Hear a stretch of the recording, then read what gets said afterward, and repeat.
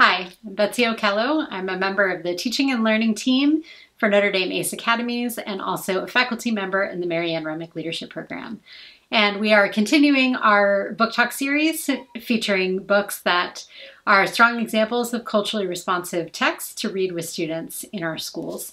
And this week we were talking about All Because You Matter by Tami Charles and Brian Collier. And Brian Collier is the illustrator. He's actually one of my favorites. And so this book focuses on parents who are about to have a child and their excitement about bringing a new life into the world. And then we also journey with these parents as they raise their son and experience both the excitement of different milestones and watching their child grow, and also the anxiety that they feel about raising their son as a child of color in this country.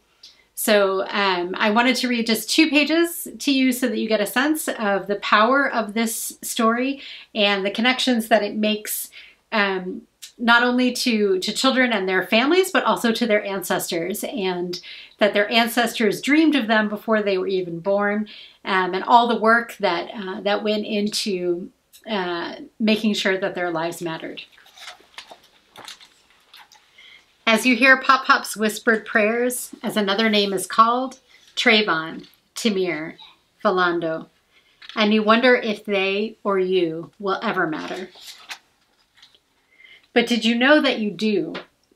Did you know that you were born from queens, chiefs, legends?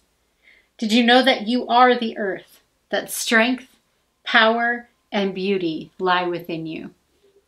So again, you can see that Brian Collier was really inspired by quilt makers, and you can see this motif of quilts that recurs throughout the book, and these really beautiful illustrations that really add a lot of depth and meaning to the story. And Tami Charles wrote this book in part to be able to have conversations with her own children about race.